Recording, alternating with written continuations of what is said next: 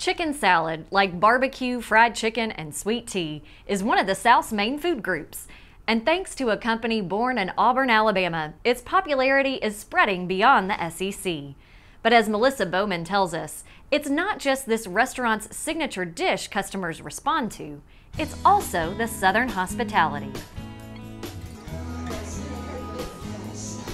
Southerners understand that food can be magical. One taste of a simple dish like chicken salad has the power to evoke memories of things close to our heart, like family. I have literally watched someone take a bite, close their eyes, and a tear run down their cheek. And she said, "This is my grandmother."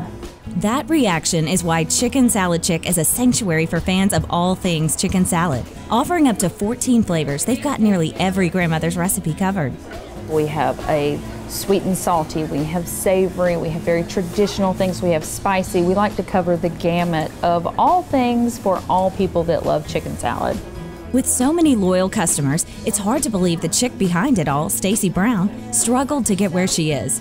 After a divorce, the mother of 3 wanted a way to support her family from home. Was her lifelong love of chicken salad the answer? I thought, I'm a pretty good cook. And if there are other people out there that feel about chicken salad like I do, maybe this is something I could do from home. Armed with 4 flavors, she began door-to-door deliveries. It was working. Then the health department called. It was illegal to operate her business from home. So she and Kevin Brown, her business partner and later husband, decided to open a restaurant. Neither one of us had ever been in the restaurant industry before. We had no clue what we were doing. It was trial by error. But on opening day, it was obvious within mere hours they had a hit on their hands.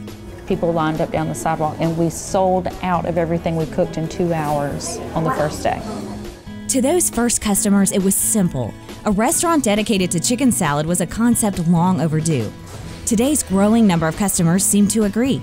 It's a simple food that we all like, and it just makes sense, and there's enough variety.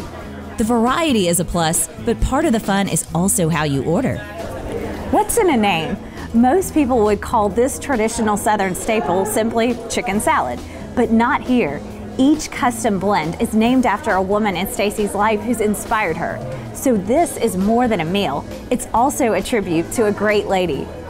There are names like Jalapeno Holly, Nutty Nana, Fancy Nancy, Fruity Fran, that all represent women that shaped who I am today. But what about men? A chick-centric concept might have initially scared some, but today plenty of men count themselves among customers. Now proudly we have all walks of life, all men and women come in and say they want the Fancy Nancy, and they say it proudly. Making everyone feel welcome is another reason customers say they come. Fun, lighthearted decor surrounds a cozy atmosphere meant to feel like home. The Chick's always such a happy, upbeat place. Everybody here is always in a good mood, very friendly, nice, and willing to help out. So the customers really enjoy the environment as well as the food. Customers also love supporting a restaurant that gives back.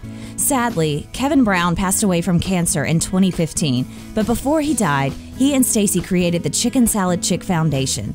Although he didn't live to see it, his idea for a concert called Music and Miracles came to fruition and raised much-needed funds for cancer research. It was because of that concert that we were able to put a check for $200,000 into the hands of a scientist.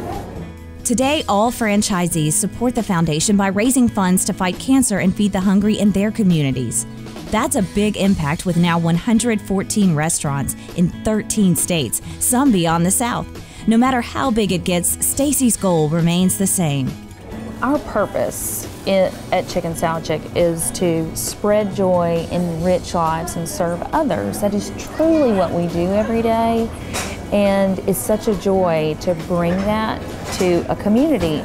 For Simply Southern, I'm Melissa Bowman.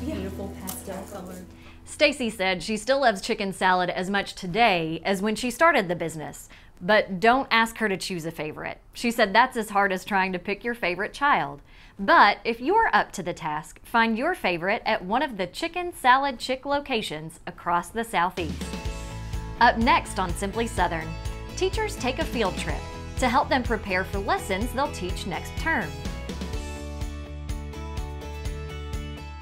Wear long pants, long sleeve shirts, and closed-toed shoes.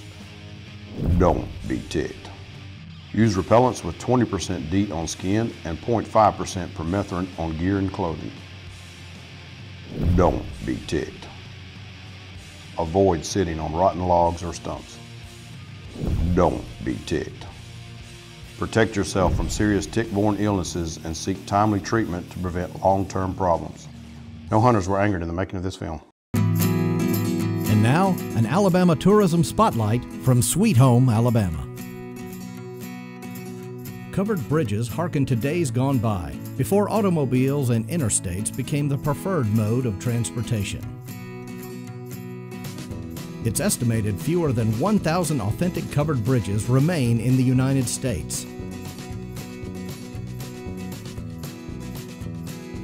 A baker's dozen of these structures can be found off the beaten path in rural parts of Alabama.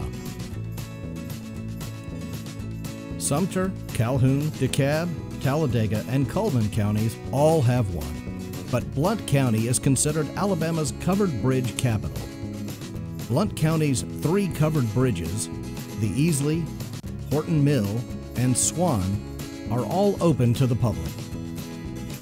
For your next adventure, go online to alabama.travel. Support healthy food from local farmers by purchasing a Farming Feeds Alabama license plate.